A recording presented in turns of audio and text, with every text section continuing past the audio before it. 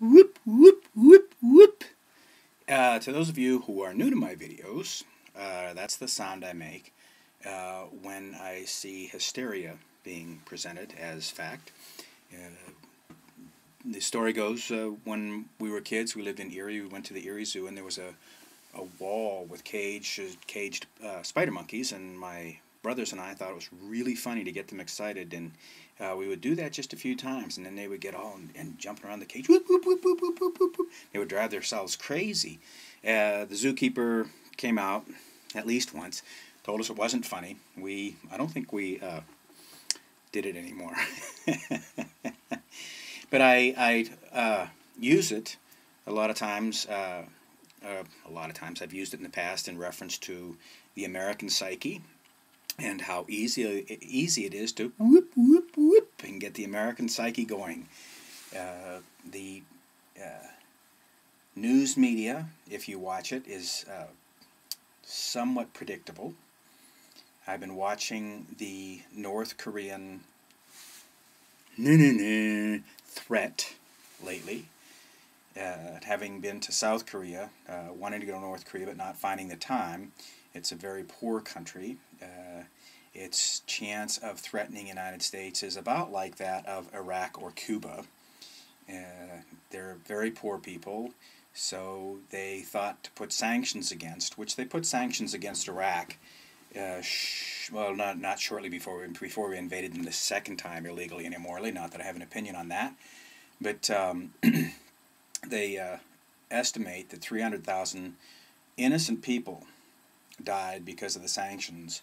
I read somewhere where they guessed that probably around 1 million North Koreans are going to not make it very long in this lifetime because of the sanctions that the UN and the US deem as necessary from these evil bastards that are plotting against us, even though if they have nuclear capability, and that's a great big if, that's a big if, it was provided by the United States.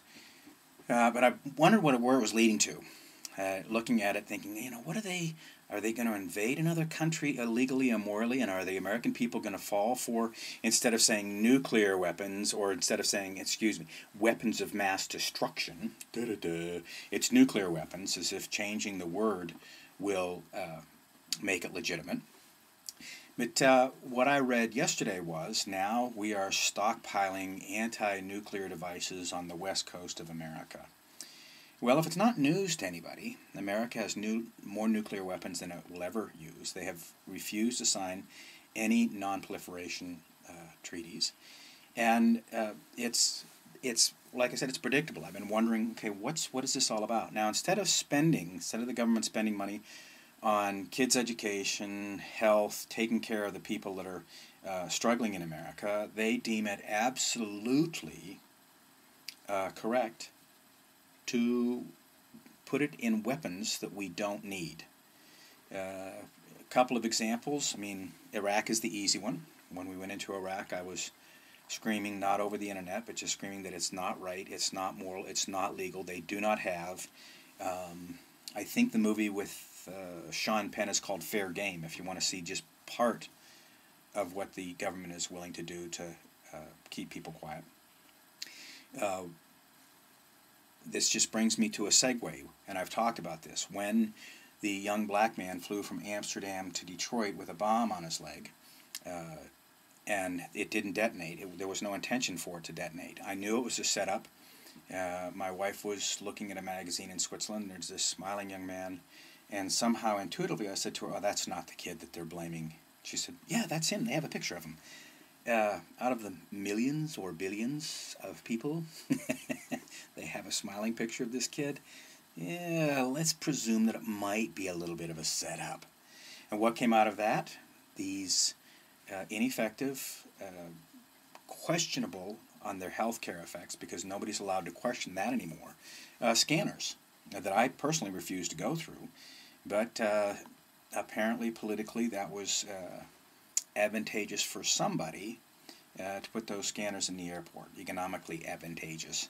And if you refuse that, which I do, then you get somebody to illegally, immorally pat you down. They touch you, and they're allowed to do that. And it's not allowed most places. Yeah, but or maybe not most places. Maybe just civilized places, and I use that term very loosely. But America, wake up.